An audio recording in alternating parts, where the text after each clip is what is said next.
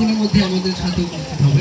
তো আপনারা সবাই যে এদিকে সেদিকটা ঘোরাফেরা করছেন তাদেরকে বিনীতভাবে অনুরোধ করা গেল আপনারা সবাই নিজ নিজ আসন গ্রহণ করুন। সবাইকে ধন্যবাদ।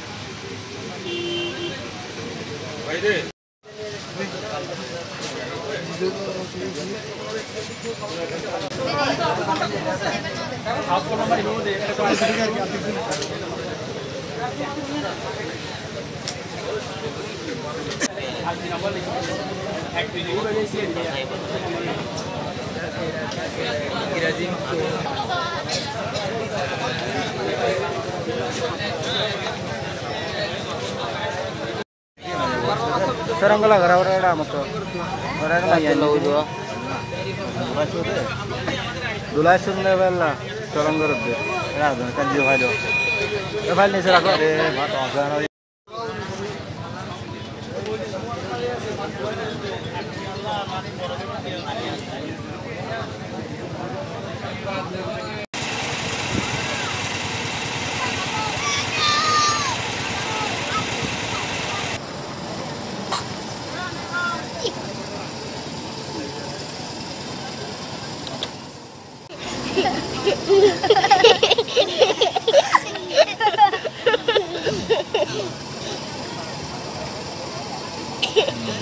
হ্যালো,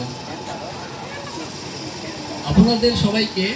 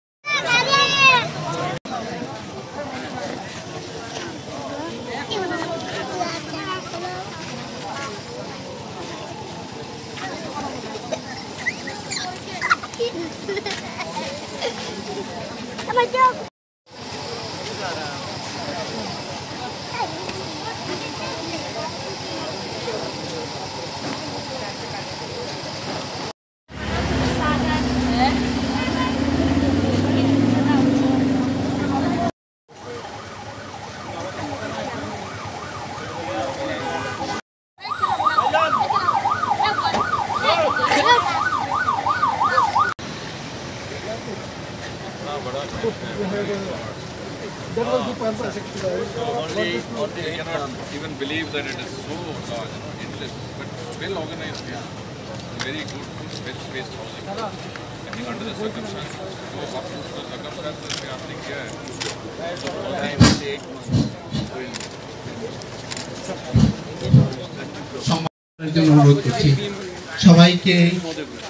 সবাইকে আসন গ্রহণ করার জন্য অনুরোধ করছি। আমাদের মাঝে মাননীয় মন্ত্রী মহোদয়, গণপ্রজাতন্ত্রী বাংলাদেশ সরকারের দুর্যোগ ব্যবস্থাপনা ও ত্রাণ মন্ত্রণালয় মাননীয় মন্ত্রী মহোদয় আমাদের মাঝে এসে উপস্থিত হয়েছে। আমরা সবাই তাকে স্বাগত জানাচ্ছি। আমরা যার যার আসনে বসে যাই। সম্মানিত সুধীবৃন্দ, আমাদের মাঝে মাননীয় মন্ত্রী মহোদয় এইমাত্র এসে উপস্থিত হয়েছেন। এখনই আমাদের অনুষ্ঠান শুরু হয়ে যাচ্ছে।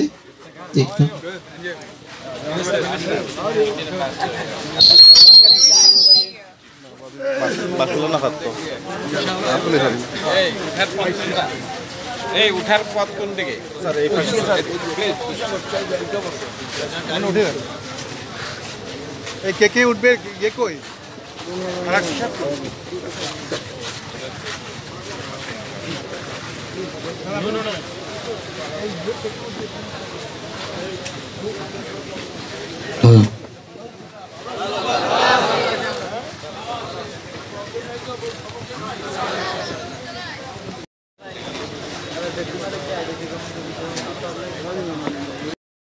Mr. Hafiz Ahmed Muzumdar, Chairman, Bangladesh Red Crescent Society.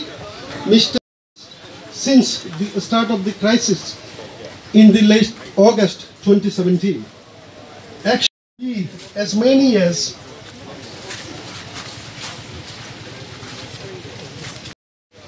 pulse, vegetables, salt, sugar, milk powder, so and so forth. So that was donated.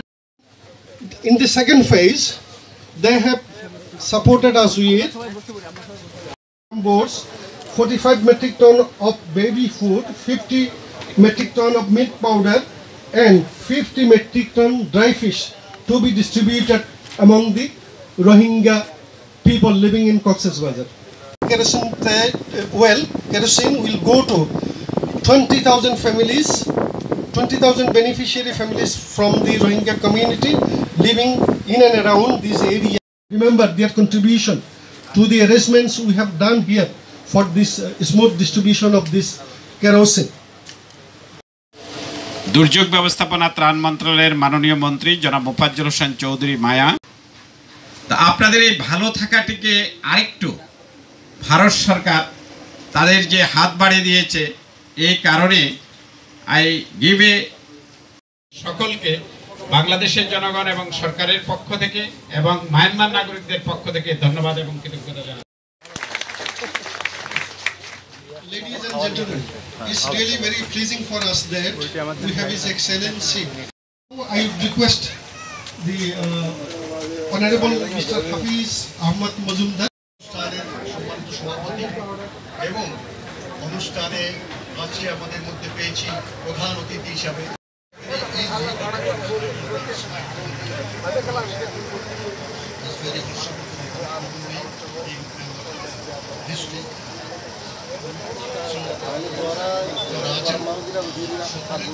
প্রতিবেশী তারা আমাদের বিপদে আপদে সবসময় আমাদের পাশে দাঁড়িয়েছেন। আজকে আমাদের এই বিপদের দিনে তারা আমাদের পাশে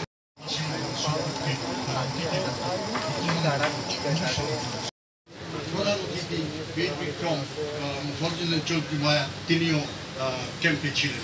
আমরা জানি এখানে আছেন, আর আমাদের যে রিফিউজি আমরা যে দিয়েছিলাম, আমাদের মধ্যে পার্থক্য এইটুকু, আমরা মধ্যে সেখানে স্বপ্ন ছিল যে আমরা অদূর ভবিষ্যতে এই দেশকে শিক্ষার দিকে অত্যন্ত পশ্চাৎ, এবং সেই জন্য তারা আর্থিকভাবে অত্যন্ত অসচ্ছল, যারা আর্থিকভাবে সচ্ছল নয়।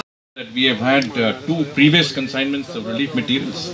The first was in September last year, when the initial influx of displaced persons was had taken place. We provided one 15-kilo family pack for each and every family of displaced persons who entered Bangladesh. Earlier this year, we also provided material that would enable the residents of the camps to face the onslaught of the monsoon season in the form of raincoats, gumboots, dried fish, infant foods and other materials that were requested for by the Ministry of Disaster Relief and Management of the Government of Bangladesh. And of course, again, as part of our efforts to encourage or facilitate the repatriation of displaced persons, we have also been active in supporting socio-economic development in the Rakhine state in Myanmar. I wanted to convey that we have already started construction on a number of prefabricated houses in different locations in where there were villages in the Rakhine state. The Foreign Minister of Bangladesh has gone and visited those prefabricated housing areas, and he was, I think, happy to find that progress on those houses has been very satisfactory. And we believe that these are our efforts on the ground to help promote the actual repatriation of people who want to go back to their homes in the Rakhine state in Myanmar. Of course, now I'm going to proceed with my speech in Bangla. I hope you will all get a copy of the speech in English.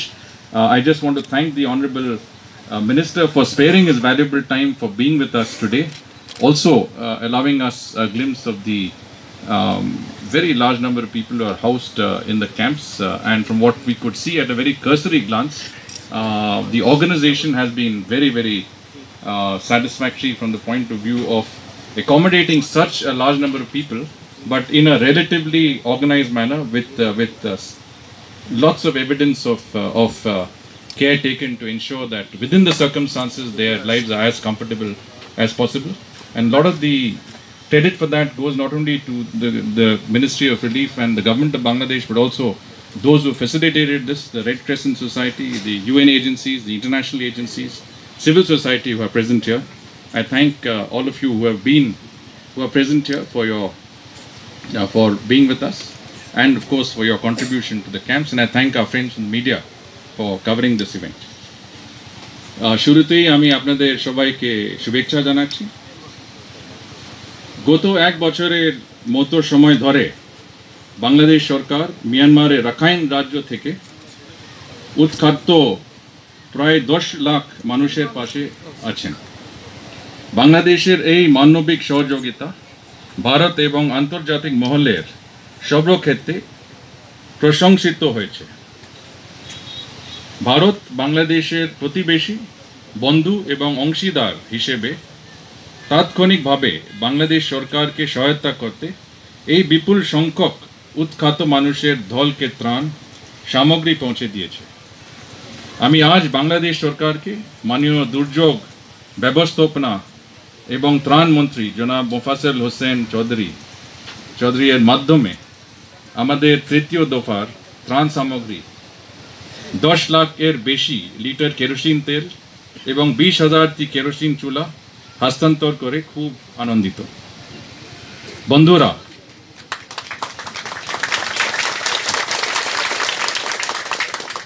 আপনারা জানেন যে 2017 সালের September মাসে ভারতের বিদেশ মন্ত্রী Shrimati Sushma Swaraj operation ইনসানিয়তের অধীনে বাংলাদেশের আগত মিয়ানমারের রাখাইন রাজ্য থেকে উৎখাত মানুষের জন্য ত্রাণ দেবার ঘোষণা করেছিলেন।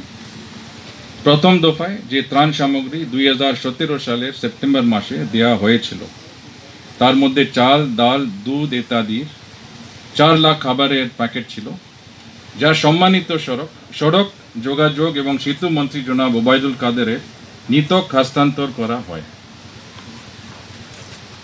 2018 সালের মে মাসে বর্ষাকালে 373 মেট্রিক টনের ত্রাণ সামগ্রী যেমন শুটকি মাছ, গুঁড়া দুধ, শিশু খাদ্য, রেইনকোট এবং গামবুট মাননীয় দুর্যোগ ব্যবস্থাপনা এবং ত্রাণ মন্ত্রী জনাব মোফাজ্জল হোসেন চৌধুরী কাছে হস্তান্তর করা হয়েছিল।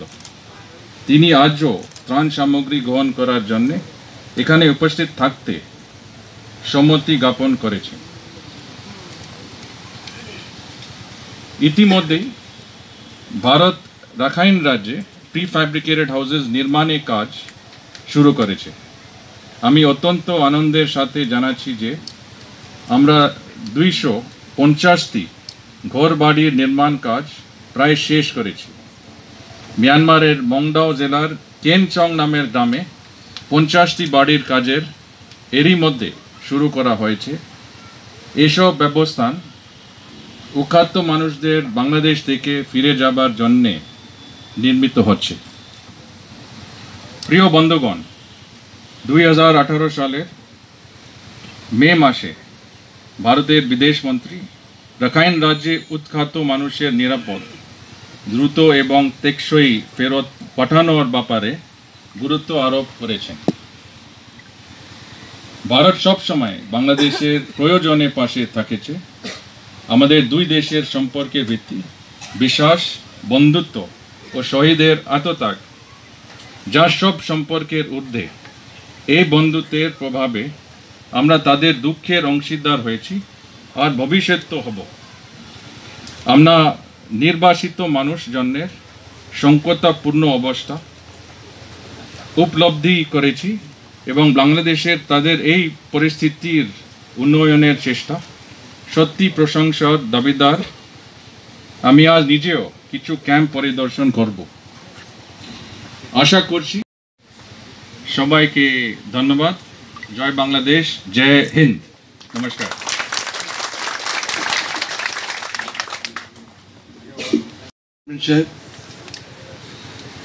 তার মন্ডলের সুযোগ্য সচিব জন শাহ কামাল,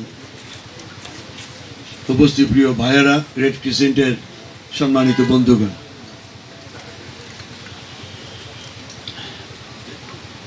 ভারত সরকার আজকের এই ত্রাণ সহায়তা সহ রোহিঙ্গা নাগরিকের জন্য তৃতীয় দফা ত্রাণ সহায়তা করল। মানে 1 লক্ষ লোক এর সুবিধা পাবেন এবং এরা এটা অব্যাহত থাকবে প্রায় 5 মাস। যে স্টোভ এবং তেল দেওয়া হবে এতে তারা 5 মাস নির্বিঘ্নে জ্বালানি কাজটি করতে পারবেন। প্রিয় সুধী মণ্ডলী, আপনারা জানেন রোহিঙ্গা অপ্রত্যাশিতভাবেই বাংলাদেশে এসেছে। এখানে 11 লক্ষ লোকের খাদ্য, বস্ত্র, বাসস্থান, চিকিৎসা, স্যানিটেশন এবং খাবার তৈরি, জ্বালানির ব্যাপক সমস্যা তৈরি হয়। প্রাথমিকভাবে দেশের জনগণের আন্তরিক সহযোগিতায় আমরা বিভিন্ন সংকটের সফল সমাধান করতে পেরেছি, কিন্তু জ্বালানি সংগ্রহ করা একটি কঠিন ব্যাপার হয়ে দাঁড়িয়েছে। ভারত সরকারের বিষয়ে সহযোগিতা করার অনুরোধ জানালে তারা আশ্বাস প্রদান করেন। বিশেষ করে আজকে যিনি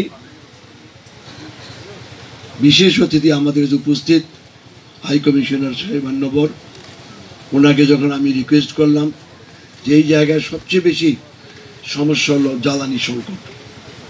এখানে আগে গাছপালা ছিল, সব উজাড় হয়ে গেছে, লাকড়ি ছিল না কিছুই। 10 লক্ষ লোকের জ্বালানি সংগ্রহ করা অত কঠিন কাজ। আগে গাছ ছিল, গাছ খেয়ে ফেলেছে, গোড়া খেয়ে ফেলেছে, কোনো কিচ্ছু নেই। শুধু দেখবেন মাটির ওর মাথাটা দেখা যায়, ন্যাড়া মাথার মতন, কিছুই নেই। ওনাকে অনুরোধ করার পর সাথে সাথে তিনি আমাদের সাড়া দেন এবং উনি 20 লক্ষ, এই আজকে 1 লক্ষ লোকের পরিবারের 20,000 পরিবারকে 1 লক্ষ যার উপভোগী হবেন তাদের সহযোগিতা এগিয়েছেন ভারত সরকার। আবারও তাদের কাছে আমি কৃতজ্ঞতা প্রকাশ করছি। যে এলপিজি, গ্যাস, কাঠকলের তুষ, ধানের তুষ ইত্যাদি দিয়ে এই সমস্যা একটু সুষ্ঠু সমাধান চেষ্টা করে যাচ্ছি। রোহিঙ্গাদের জ্বালানি হিসাবে গাছপালার উপর নির্ভর কমানো সম্ভব নয়। আমরা আশা করছি সহজে সমস্যা সমাধানে যাবে। আজ ভারত সরকার প্রাথমিকভাবে 20,000 পরিবারের 5 মাসের জন্য জ্বালানি ব্যবস্থা করেছেন। বাংলাদেশ আশা করছে এই ক্ষেত্রে ভারত সরকার তাদের সহযোগিতার হাত আরও প্রসারিত করবেন। আমি এখানে একটু কথা বলতে চাই মাননীয় হাই কমিশনার সাহেবকে। রোহিঙ্গা যারা এখানে বসবাস করছেন তাদের যে সমস্যাটা জ্বালানির পাক করার, সেই সমস্যা কিন্তু এই স্থানীয় যারা আছেন হোস্ট কমিউনিটি, তারা কিন্তু একই সমস্যার সম্মুখীন। তারা কিন্তু কাঠের অভাবে, লাকড়ির অভাবে তারা কিন্তু রান্না করতে পারেন না। যদি সম্ভব হয় তাদের দিকে দৃষ্টি রাখার জন্য আমি অনুরোধ করতে চাই।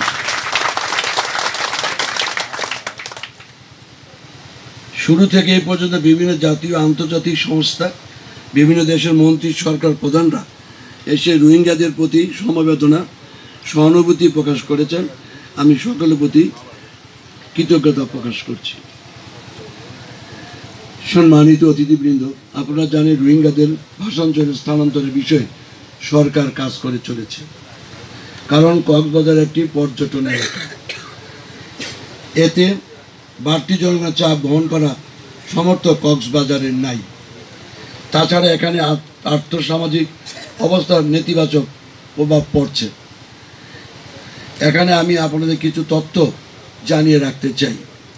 এই গত 1 বছর 1 মাসে এই অল্প সময়ের মধ্যে বৃষ্টি, তুফান, ঝড়, জলোচ্ছ্বাস এবং ভূমিধসের মধ্য থেকে আমরা যে কাজটি করতে পেরেছি মাননীয় প্রধানমন্ত্রী জননেত্রী শেখ হাসিনার নির্দেশে, বলতে গেলে আমরা যদি বলি 1 বছর 1 মাস কাজ করার সুযোগ পেয়েছি মাত্র 6 থেকে 7 মাস। বৃষ্টির জন্য কাজ করা যায় না, পাহাড়ি এলাকা, রাস্তাঘাট নাই। আমাদের সেনাবাহিনী, পুলিশ বাহিনী, আমাদের রেড ক্রিসেন্ট, স্কাউট, আমাদের বিজিবি, তারা যে, এবং বিশেষ করে স্থানীয় জনগণ, আওয়ামী লীগের নেতাকর্মীরা যেভাবে কাজ করেছেন, এনজিও বন্ধুগণ, এটা অতুলনীয়। বিশ্বের ইতিহাসে এই অল্প সময়ে 10 থেকে 12 লক্ষ লোককে ম্যানেজ করা, এটা কিন্তু দূরও কাজ ছিল। এটা একমাত্র সম্ভব হয়েছে সকল ভাতৃপ্রধান দেশ এবং মানুষের জনগণের এবং বিশেষ করে কক্সবাজারের মানুষের যে অক্লান্ত পরিশ্রম, ত্যাগ এবং সাহসের সাথে আমাদের সহযোগিতা করেছেন। এই জন্য এটা করতে আমরা সক্ষম হয়েছি। এই পর্যন্ত 11,18,576 জন রোহিঙ্গা নাগরিকের রেজিস্ট্রেশন করা হয়েছে। এখানে এ পর্যন্ত 40,000 এতিম শিশু সন্ধান পাওয়া গেছে। 6,000 একর জমিতে 30টি ক্যাম্প প্রতিষ্ঠা করে 2,12,565 নির্মাণ ঘর নির্মাণ করা হয়েছে। 50,000 লোককে যারা এই পাহাড়ের নিচে ঝুঁকিতে ছিলেন, যে কোনো মুহূর্তে যদি ভূমিধস হয় হয়তো মারা যেতে পারে, তাদের আমরা অল্প 2 মাসের সময়ের মধ্যে প্রায় 50,000 লোককে সরিয়ে নিরাপদ জায়গায় নিয়ে যেতে সক্ষম হয়েছি। 13 কিলোমিটার বিদ্যুতের লাইন সংযোজন দেওয়া হয়েছে। 30 কিলোমিটার এই অল্প সময়ের মধ্যেই এই রাস্তা তৈরি করা হয়েছে, যেখানে কোনো মানুষ চলার কোনো অবস্থাই ছিল না। যেখান থেকে আপনি এসেছেন, দেখেছেন রাস্তা কত সুন্দর চমৎকার আমরা করতে সক্ষম হয়েছি। 20 কিলোমিটার খাল খনন করা হয়েছে। 8,170টি নলকূপ বসানো হয়েছে বিশুদ্ধ পানির জন্য। 50,000 ল্যাট্রিন স্থাপন করা হয়েছে। 20টি অস্থায়ী গুদাম করা হয়েছে, গুদাম যে খাদ্য মজুদ রাখার জন্য। এই কাজগুলি আমরা সম্পন্ন করতে পেরেছি। পর্যায়ক্রমে কাজ চলছে। আমি এসেই কিন্তু তাদের জিজ্ঞাসা করি যে কেমন আছেন। 1 বছর আগে তাদের যে চেহারা ছিল, হাড্ডি ছাড়া কিছু ছিল না। এখন তাকিয়ে দেখেন তাদের অবস্থাটা কি, আমার চেয়ে ভালো অবস্থা তাদের। কেমন আছেন আপনারা? আলহামদুলিল্লাহ। ভারত আমাদের সঙ্গে এই স্বাধীনতা যুদ্ধে আমাদেরকে সর্বপ্রকার সহযোগিতা করেছেন। অস্ত্র দিয়েছেন, খাদ্য দিয়েছেন, আপনারা আশ্রয় দিয়েছেন। আপনারা যেমন এইখানে যেমন আজকে কষ্টে আছেন, ঠিক তেমন আমরা 1 লক্ষ লোক, 1 কোটি লোক, একটা দুটা লোক না, আপনারা এসেছেন 10 লাখ, আর আমরা গেছিলাম 1 কোটি। 1 কোটি লোককে ভারত সরকার, ভারতের জনগণ আমাদের আশ্রয় দিয়ে রেখেছে। 1 বছরে দেশ স্বাধীন করে দেশে ফিরে এসেছি। এই কষ্ট আমরা বুঝি, তাই ভারতকে আমি আবারও স্যালুট করি। তারা আমাদের পাশে ছিল, সব সময় জনগণের পাশে থাকবে, এই বিশ্বাস আমার রয়েছে। আমি আর অনেক কিছু লিখে আনছিলাম, গলা ভালো না, আর বলবো না। সবাইকে ধন্যবাদ। আবারও মাননীয় হাই কমিশনার তার ডিভাইস ও যন্ত্রপাতি সহায়তা করা। দ্বিতীয়, বিকল্প জ্বালানি হিসাবে পরিবার ভিত্তিক LPG প্রদান। 3, আগামী শীত আসতেছে, তার জন্য শীত বস্ত্র পাঠানো। 4র্থ হইল ambulance, x-ray machine, ultrasonography machine, incentive care unit, operation theatre স্থাপন করা। এগুলি একটু প্রয়োজন। যদি আপনি সম্ভব হয় তাহলে আমরা উপকৃত হব। তবে আপনার শুনেছি আপনি বাংলাদেশ থেকে সুদূর।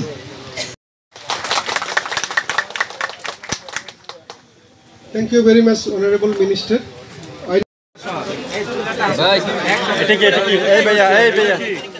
আপনার এরকম করলে তো মুশকিল হয়ে যাবে।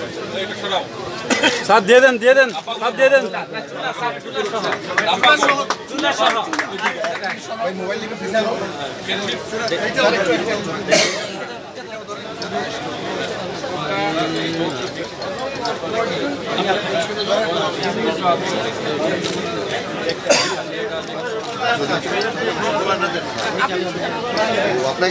হয়েছে স্যার, একটা দিয়ে দেন।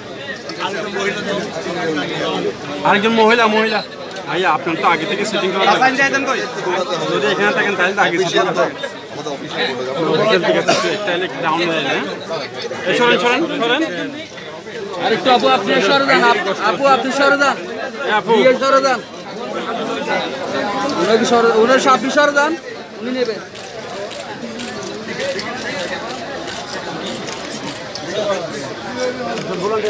আরেকটা চুলা আরেকটা সবার সামনে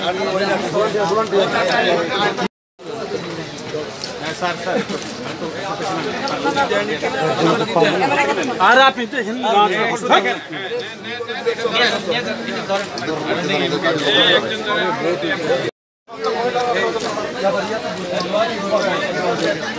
আসেন আসেন আসেন এইদিকে দেখেন এই আফাকে এদিকে শোন